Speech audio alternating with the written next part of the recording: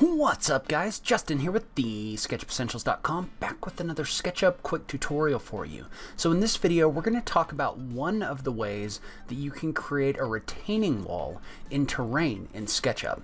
Before I get started, today's video is brought to you by the SketchUp Essentials course. The SketchUp Essentials course is a course that I created to give people a start to finish kind of training in SketchUp, so you can walk into the course not knowing anything and walk out being completely proficient in the software. I'm going to cover everything from the basic tools to things like an introduction to photorealistic rendering, some advanced modeling concepts, some site modeling stuff, that kind of thing. So if that's something you're interested in, that course is going to be 40% off through the 28th of February, after which the price will be going up. So if you're interested in that, make sure you check it out at thesketchupessentials.com/course. Now let's go ahead and just jump into it. All right, so we're going to start off and we're going to use the sandbox tools to create a kind of a terrain. So you can get your terrain from wherever you want. You may get it from contours, you may get it from a bunch of different places. We're just going to create an example terrain real quick. And so all I'm going to do is I'm going to go up to the sandbox tools, click on from scratch. I'm going to set my grid spacing to 2 feet. And then I'm going to click on my origin, give it a length of 100 feet along the green axis and 100 feet along the red axis. That ought to make it big enough for us to come in here and make some changes and get kind of an idea of the way that this would work. Alright, so I will note as I come in here and I work on this, and I'm going to go ahead and reverse these faces so the white face is facing up. There's a bunch of different ways to do this, so this is not the only way to do this, but it may be a way that you find helpful. So what I'm going to do is I'm just going to use the smoove tool, and I'm just going to give it a radius of like 30 feet. I'm just going to go ahead and I'm going to create some hills real quick just to give us kind of a general topography, just something that we have to work with. Like I said, you can get these from anywhere. You know, you may get yours from actual contours or something like that, but you just need a terrain. And so when you're working with terrain, first of all, it's a good idea to save your model often. So it's a good idea to save your model often, just because a lot of the time what ends up happening is you're dealing with a bunch of different geometry, and it's just better to save before you start doing some of these more complex functions. And so what we're going to do in this case is, let's say that we need to create kind of a flat pad on the back side of this hill over here.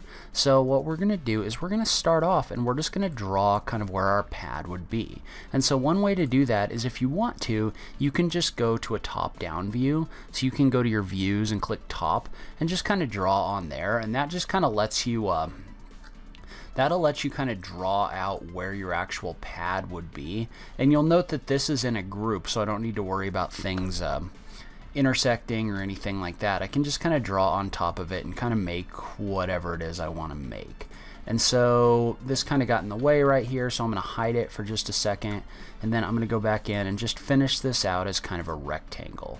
And so then I'm going to go back and I'm going to unhide my topography. So you can see how I've got this kind of into my hill right now. So I'm going to go ahead and move it up so that it's not touching my hill anymore. And so the first thing I'm going to do is I'm going to cut this by doing a Control X. I'm going to double click inside my group, my topography group, and then I'm going to do an edit, paste in place. So all I did is I took that and I put it inside my group containing my sitework geometry so that I can actually get in here and work with this. And the first thing we're going to do, and I'm actually going to shorten this hill just a little bit, just because I'm going to make this a little bit easier on us. So this would still work with a taller hill, but you'd have to do a little bit more work. So we're just going to shorten this up just a little bit. But what we're going to do is we're going to use the tool called the stamp tool. And so what you do to use the stamp tool is you click on this face, you click on the stamp tool, and then it's going to ask you what face you want to stamp that on. And you can see how, since I had this selected, it knows it's going to stamp this object. But you can see how if I click on this, it's going to allow me to stamp something into my hill. And that's great, and that's very helpful. And you can see what that does is that gives us this kind of sloped earth. So it basically takes this pad and then it'll slope the contours. And so the first thing we're going to talk about is, when you do this, when you activate this object, you click on the stamp tool, and then you click on this face, you see this red box? This red box is indicating to you what the offset is going to be. And so we're going to set our offset to as small as possible. So you can see how I tried to type in 0 feet and it won't allow that. It needs a little bit of an offset, but this red line is indicating kind of where the offset is going to be, where the earthwork actually slopes up and down. So I set that to as little as possible, specifically because I want to use this to create a wall. And so I'm just going to use this pad and I'm just going to click right here on my face, and you can see how what the stamp tool does is that allows me to create kind of a pad in here. So what this is allowing me to do is this is allowing me to move this up and down until I kind of set where I want my pad to be. So I could move it down into the ground, but we don't really want to create that hole. I'm trying to line up this lower left hand corner as close as I can with where the actual earth is over here. And so the next thing I'm going to do, and you can see how I clicked, and so now what I have is I have this kind of hill over here that we're going to cover up with our retaining wall. And so the next thing I'm going to do, because you'll notice that I'm still in my earthwork group, well, what I want to do is I want to model my actual retaining wall itself outside the group. So first of all, I'm going to double click on this, right click, and hide it. Then the next thing I'm going to do is I'm going to double click on this face, and I'm going to do a copy, so a Control C. I'm going to double click outside of my group. So now this group, we're outside of this group, and we're going to do an edit, paste in place. And you can see what happens when I paste this in place is now I've got this face over here that I can work with.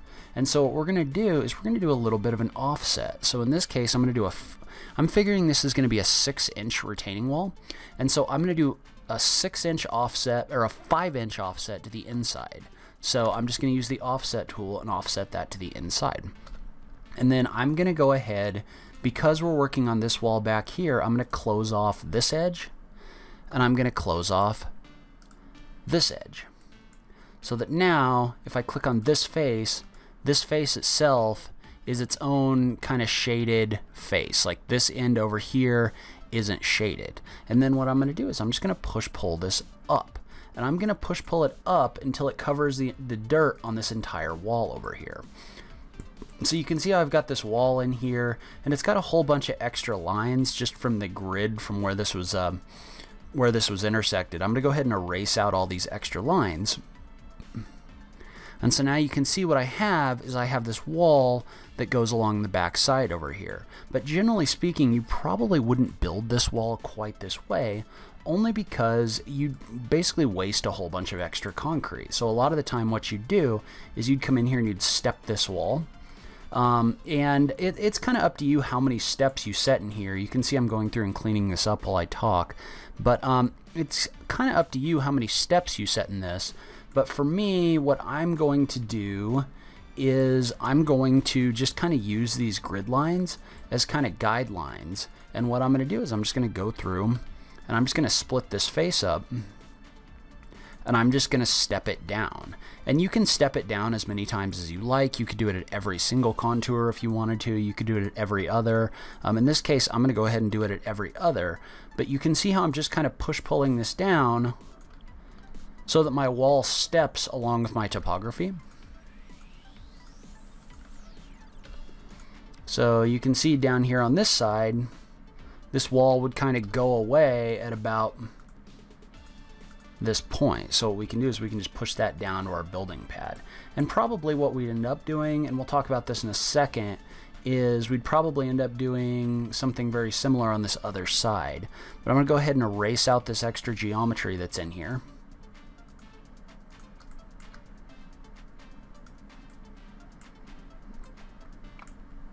And then we'll do the same thing over here.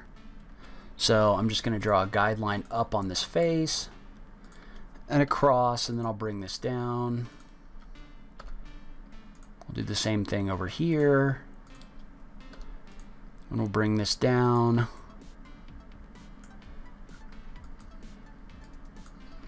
So you can see how this is actually pretty easy to do, because this is actually outside of our actual topography group over here. And then what we would do, because if you remember there was a 1-inch offset, so there's a gap here, we would just take this entire face and we just push-pull it 1 foot or 1 inch, so that now this is 6 inches and there's no gap anymore. So you can see how that gives us our retaining wall on the back side. And then probably what we could do is I'm going to go ahead and I'm going to, since we did the offset all the way along here, what I'm going to do is I'm going to go ahead and I'm going to pull this down. You can see how it's its own face over here. I'm going to pull this down in inference to kind of this lowest point. And if you note, there's a 1-inch gap over here as well. So what we're going to do is we're going to hide our topography, and we can just come in and delete out all this extra stuff. So go ahead and delete that. You can go ahead and reverse your faces while you have everything hidden. And then we'll go back and we'll do an edit, unhide, all. And so now what we have is we have our wall in here, and I'm just going to pull that out 1 inch. You may end up pulling it out 2 inches actually, so I'll just push it out an extra inch. So you can see how I was able to pull that out, and I'm gonna go back and hide this again. And you can see how when I pulled this down, I didn't do it in create new face mode, which is what I should have done. So there was a gap in here, so I'm just having to fill that gap in and then kind of erase out this extra. So in keeping this cleaned up is usually a pretty good idea. So just deleting out all this extra stuff that's in your model just to give you kind of a clean pad that you can work from. So now if I go in here, I do an edit, unhide, all. Now I've got my topography in here, and you can see how the one thing that's a little bit of an issue is because we also left this building pad over here. In this group, you're getting kind of this weird overlap. And so what I'm going to do is I'm just going to erase that out inside my group. So that might be a little confusing. Let me show you what I'm talking about. So I'm going to go ahead and put the topography, or the pad that I've created, I'm going to put that in a group, and I'm going to hide it. And you can see how this actually has kind of the leftover geometry still in here. Well, what I'm going to do is I'm actually going to use a right to left select, and I'm actually going to delete that all out because we don't really need it anymore. And we don't need it anymore because it's covered up by our retaining wall. So, and you might be able to like group all of this and hide it instead. That's probably a smarter way to do this, just because I don't like deleting out topography that you may need later. But for the sake of just quickness here, I'm going to go ahead and erase all of this out. I'll erase out this little bit of extra here. And then I'll go back outside my group and I'll do an edit, unhide, all. And there you go. Now you've got your nice flat pad that you can work from, where you've got a retaining wall retaining the dirt on this backside. And you may have to come in here and do some cleanup. So generally you will, just because you're dealing with so much geometry in here. But there you go. That'll give you a nice clean pad to work with. And you know, you could come in here with like the smoove tool or something like that if you wanted to, and reduce your radius and kind of slope everything away from your building. So you could come in here and adjust your topography the way you want to later. But this is how you can create a pad with a retaining wall in a SketchUp model. Leave a comment below. Let me know what you thought. Is this something that you found useful? Is there another way that you do this? I just love having that SketchUp conversation with you guys. If you like this video, please remember to click that like button down below. If you're new around here, remember to click that subscribe button for new SketchUp content every week. If you like what I'm doing on this channel, please consider supporting me on Patreon. Every little bit helps, even if it's only $1 a month. So make sure to check out that link in the notes down below. But in any case, thank you so much for taking the time to watch this. I really appreciate it, and I will catch you in the next video. Thanks, guys.